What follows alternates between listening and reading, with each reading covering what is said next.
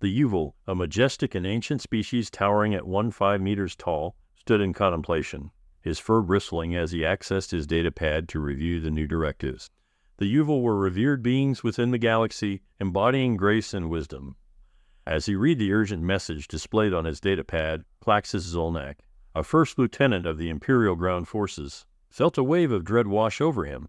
He didn't bother finishing the entire encrypted text.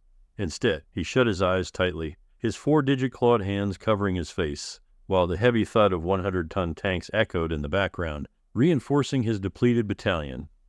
Forced to abandon his platoon for a temporary assignment, one designated for humans, Klaxis couldn't help but entertain the grim thought, perhaps my demise will come swiftly. With a heavy heart and an air of defeat, Klaxis muttered to himself as he lowered his hand from his face in resignation, feeling the weight of the inevitable. As he stood there, his gaze fixed and empty, he was suddenly jarred by the unmistakable sound of rapid barking, a noise unique to only one species humans. 2 of them strolled by, seemingly amused, barely sparing him a glance as they continued their incessant chatter. Klaxis's disdain for these vexing and hairless creatures only grew stronger with each passing moment.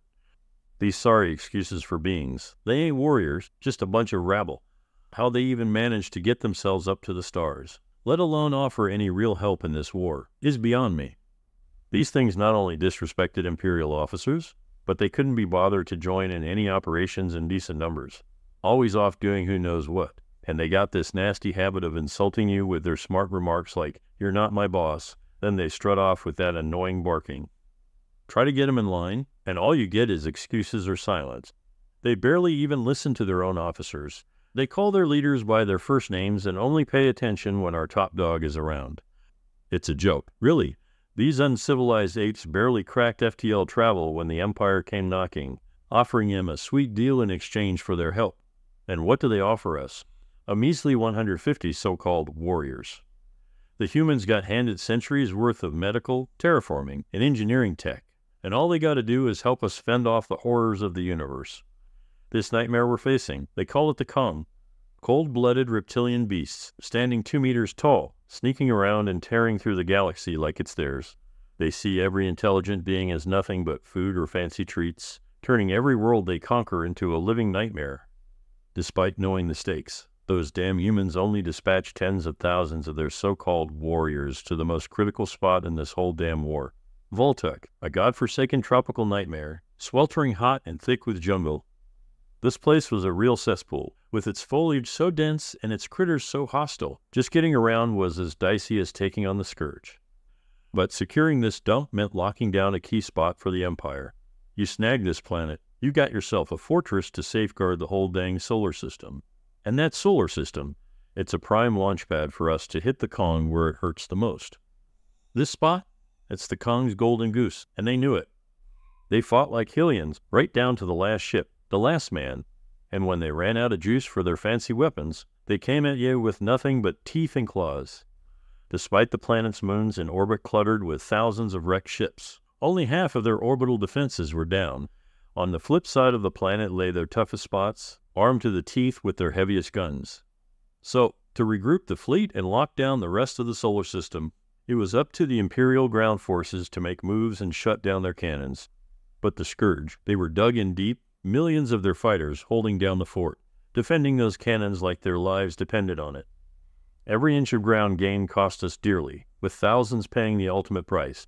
The jungle choked us into tight spots, with only our heavy armor keeping us safe from ambushes. And with both sides packing new tech, drones and targeting systems were basically worthless. Their hit-and-run tactics tore through us, turning our tanks into coffins.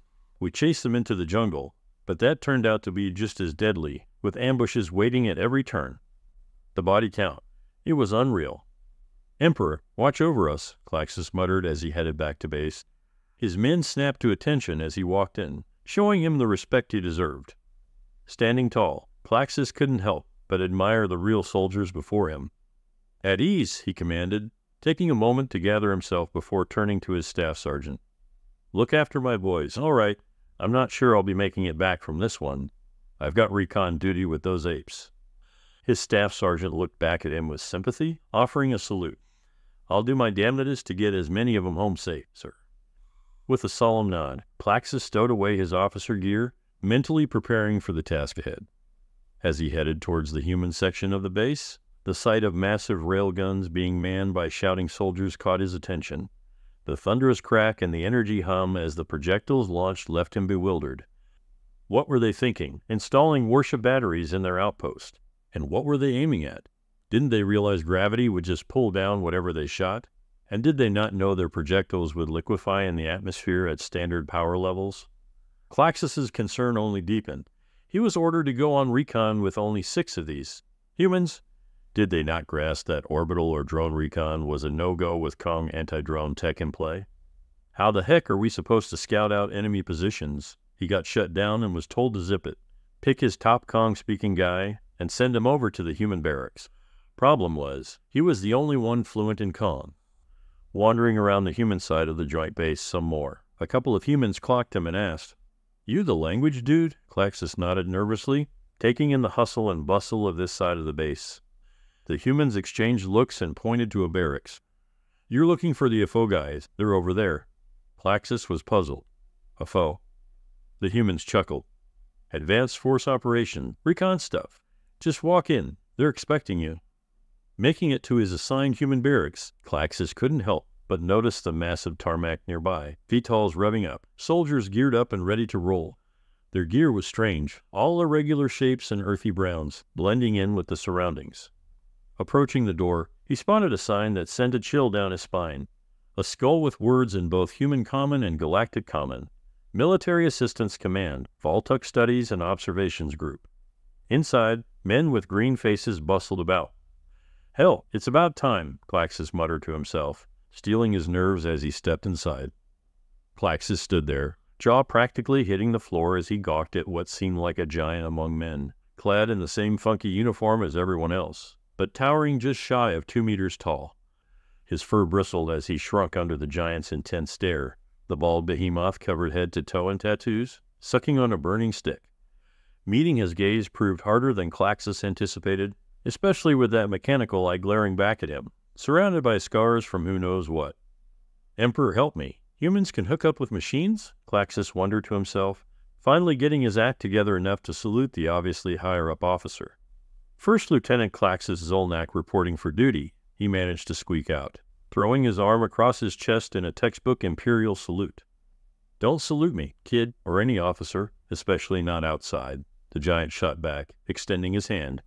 "Lieutenant Colonel James Findlay," and dropped the rank talk outside of briefing rooms. Feeling a bit thrown off by these new rules that went against everything he knew about military protocol, Klaxis shook Findlay's hand, getting jostled around like a ragdoll in the process. He even dropped some of his gear in the chaos. "Welcome to the team room," Findlay greeted him, leading the way further inside. Then, in that deep, gravelly voice of his, he added, "Just remember, if you ain't invited here, you'll catch a beating. So only come in when we say so." An eerie quiet settled in as he realized it wasn't just Lieutenant Colonel Findlay giving him the side eye, it was everyone in the room, and those glares said one thing loud and clear: they hadn't stamped their approval on him yet. Findlay spun around and addressed the room. "He's a temp, so don't you dare lay a finger on him. I'm talking to you, Gabe." Klaxis followed Findlay's gaze to a seemingly ordinary guy with light brown skin, a bit of fur on his head, and a hint of a beard. Klaxis couldn't quite pin down what made this guy so menacing, but questioning a senior officer's judgment on his own crew wasn't his style. There was a resentful click of a tongue after the accusation. Findlay sighed. "Fucking psycho. That's Gabriel, or Gabe. Don't listen to a damn word he says unless it's been cleared by that guy."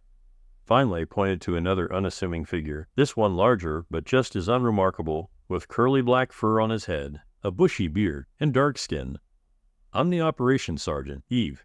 Just call me Barbecue," the annoyed soldier clarified. "Barbecue?" Klaxis echoed, his confusion evident in his twitching ears. "I'm Haitian." Findlay shook his head and grabbed Klaxis by the shoulder before he could dig any deeper, starting to introduce him to the rest of the crew. "Forget it. Gabe's our resident sociopath, our sniper, and the engineering sergeant," Findlay explained, as Gabe barely acknowledged Klaxis's presence with a nod. "And this is Treacherous, our medic. You call her Doc. You protect Doc. Doc keeps you alive."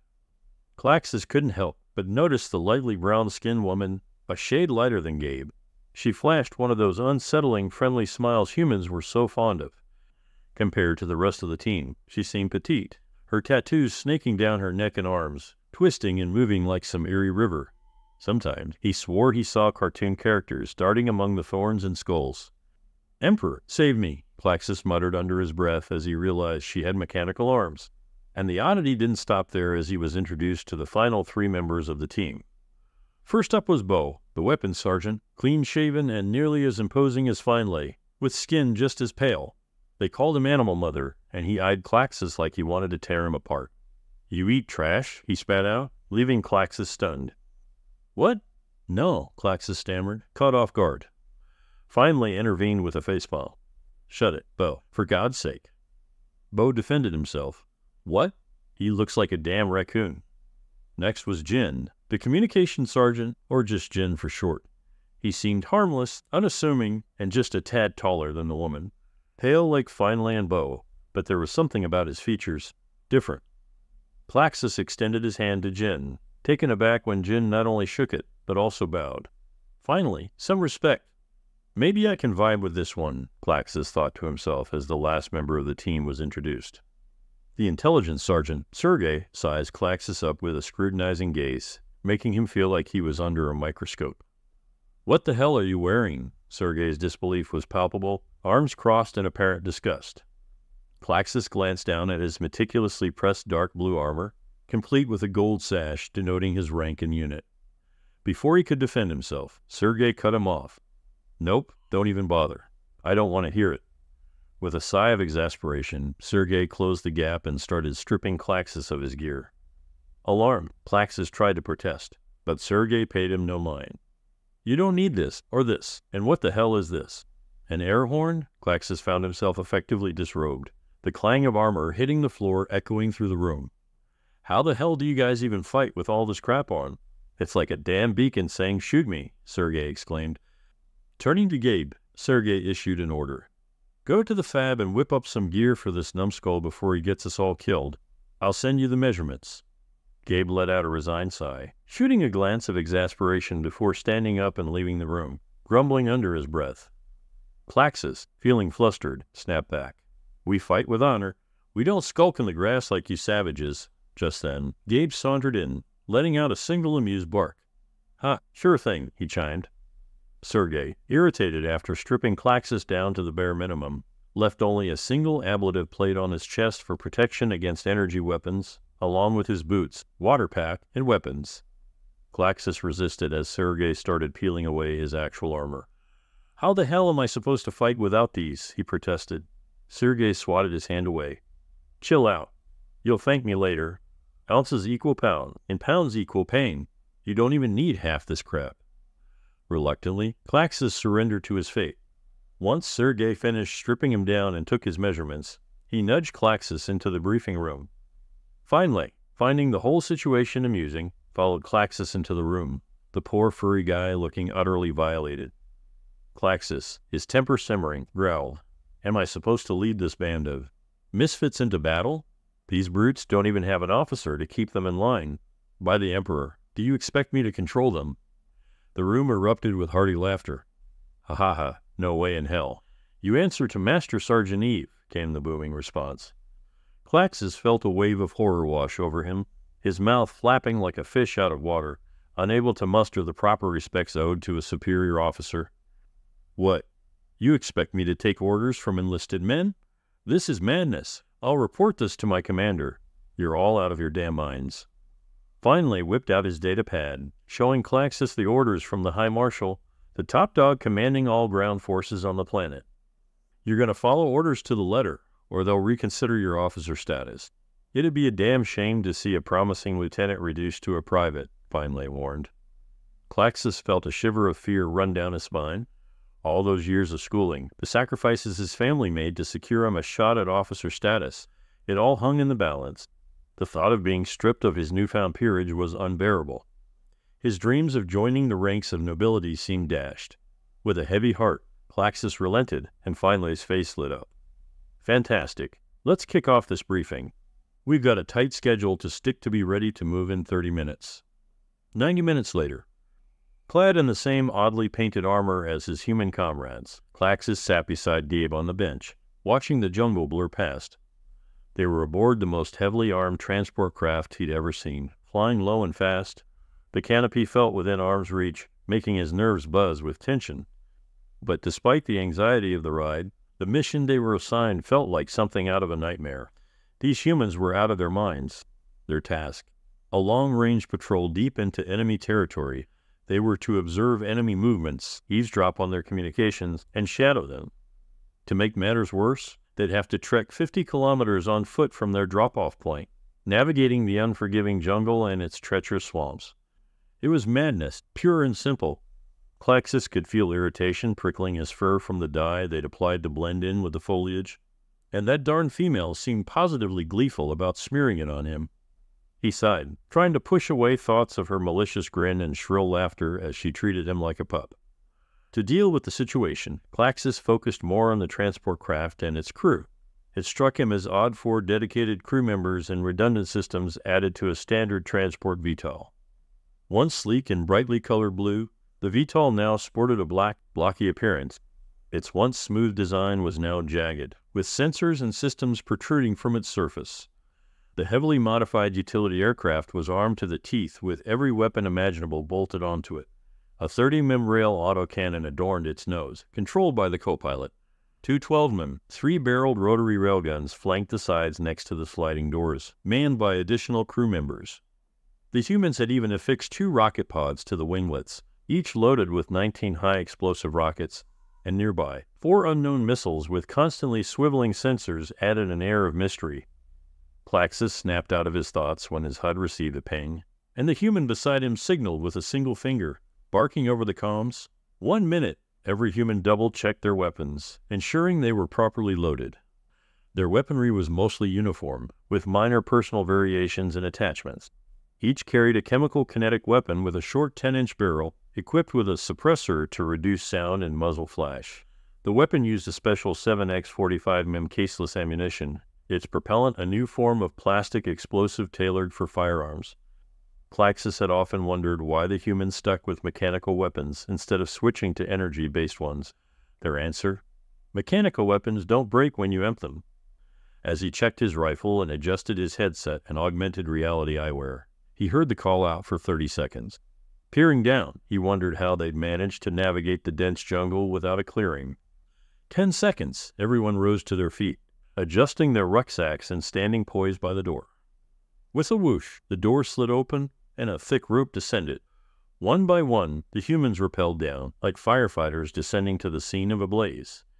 Klaxis hesitated for a moment, gripping the rope tightly. I can't turn back now, he thought, and followed suit, descending into the darkness below. Darkstar, this is Malice. We're on the ground and moving to our designated area of operations. Over. That wraps up today's episode. Drop a comment below if you enjoyed this tale and crave more.